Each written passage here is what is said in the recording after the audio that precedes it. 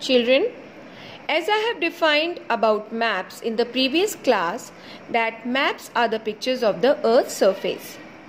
Maps are drawn on the basis of information. Millions of maps are used throughout the world. Maps represent physical features, annual rainfall, vegetation, etc.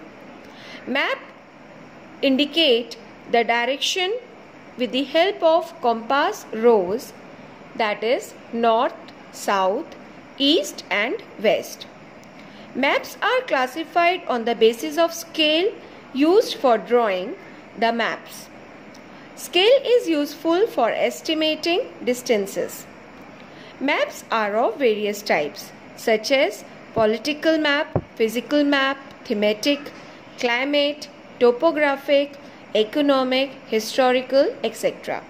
But some of the most common types of maps are physical map, political maps and thematic maps. The first type of map is physical map.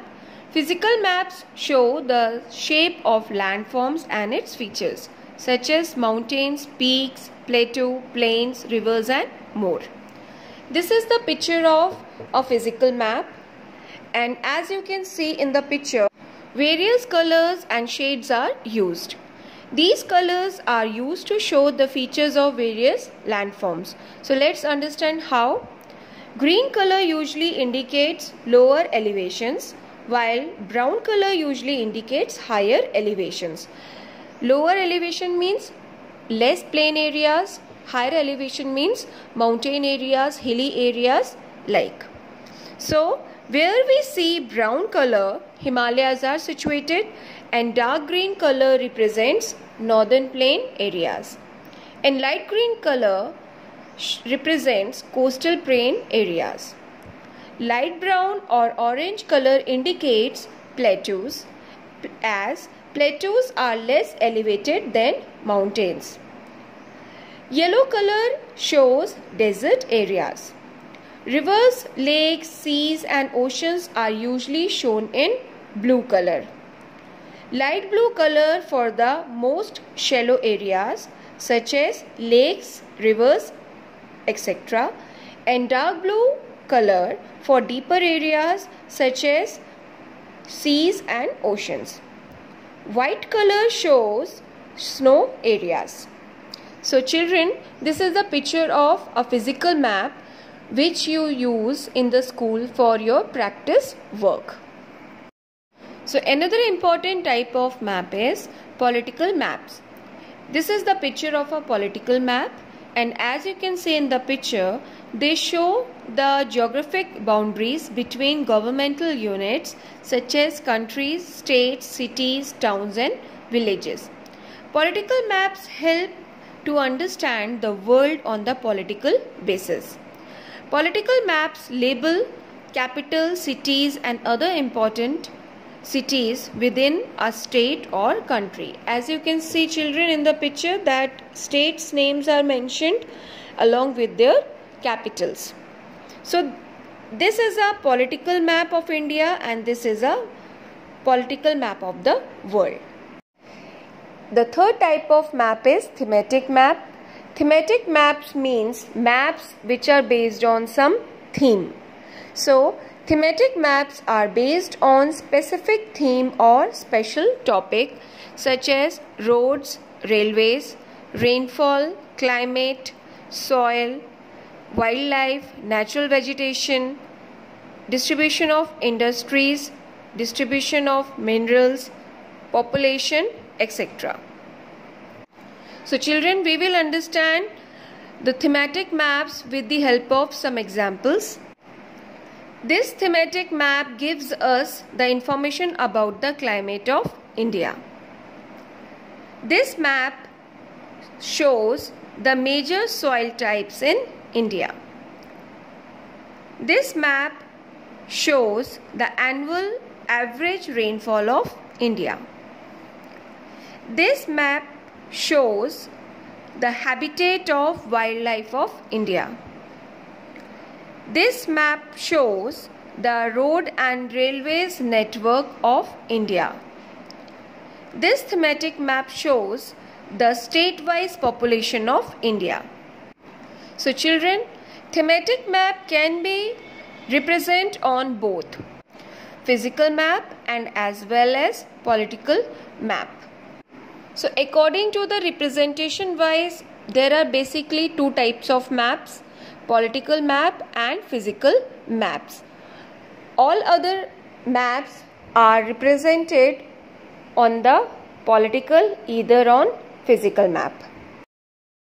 A map is classified as small scale maps or large scale maps. Small scale maps show very large areas on a single map. They cannot show details. As we can see in the atlas, world map or maps of countries or continents, oceans, etc. In small scale maps, the ratio of the scale is 1:1 crore or 1 centimeter is equal to 1000 kilometer taken.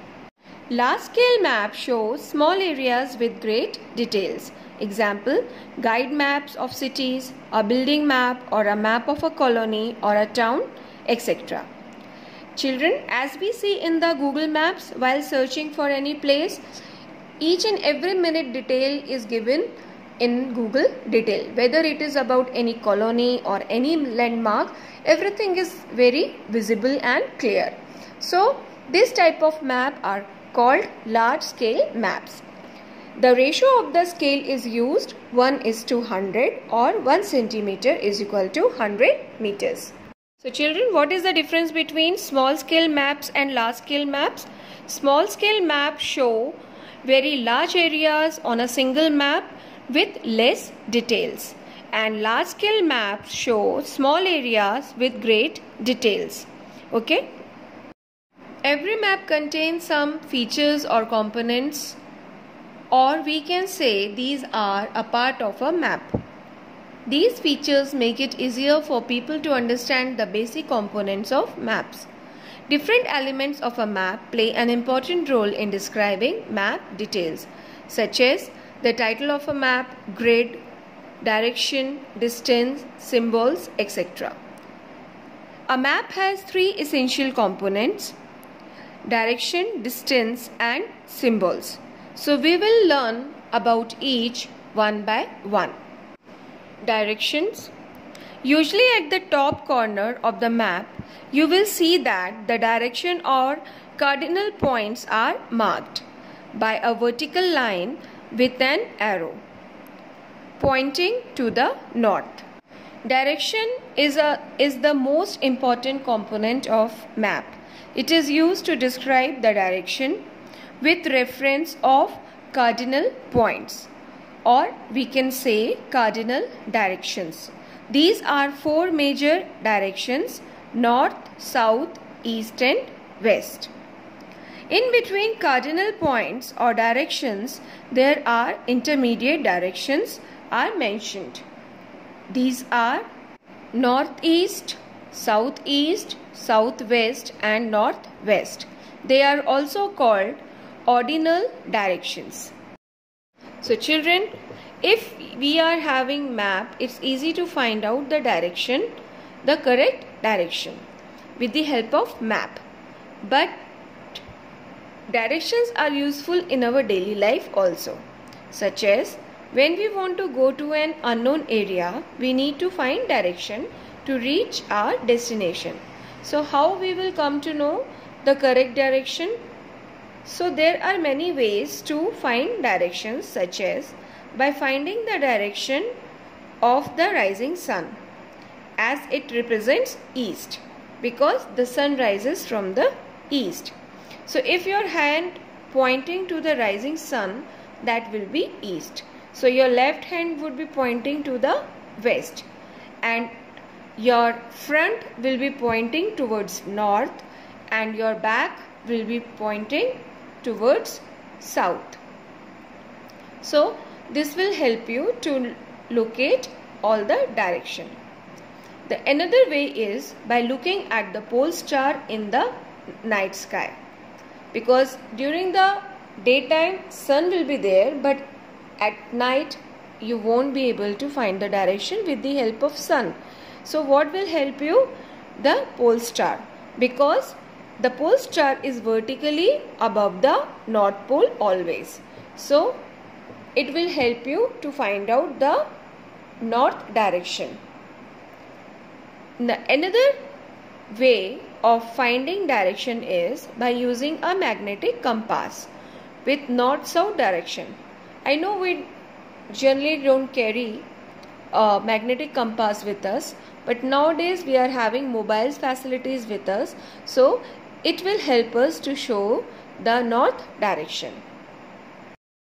The second component of map is map scale. Scale is the ratio between the distance on the map and the actual distance on the ground. The distance between any two points on map is measured with a straight line is a map distance. Let's understand this with one example. This is a map of a village. You can see point A, temple, and point B, school is represented. So the actual distance between point A and point B is represented by 8.5 centimeter. But the actual distance between point A and B means temple and playground, school playground, is 8.5 kilometers. So how we have taken the distance? We have taken 1 kilometer as 1 centimeter. So 8.5 kilometer is converted into 8.5 centimeters.